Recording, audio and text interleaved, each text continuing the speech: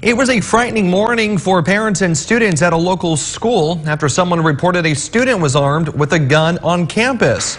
It happened at Fairfax Junior High School. The sheriff's office says they responded to the campus for a report of a student possibly armed with a gun and attempting to rob another student. The school was placed on lockdown while deputies searched for a weapon. Students we spoke with described the chaos after hearing about the reports. My classmate came running into the classroom and she started screaming, and we all look at her, and then she's like, there was a kid that pointed a gun at someone, and everyone started freaking out, and then that's when the income said that it's a lockout. In the end, district officials say a plastic airsoft handgun was located on the campus. No one was hurt.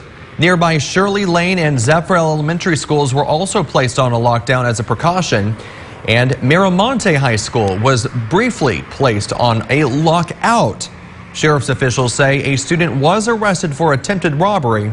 This all comes following a string of school threats deemed not credible by law enforcement.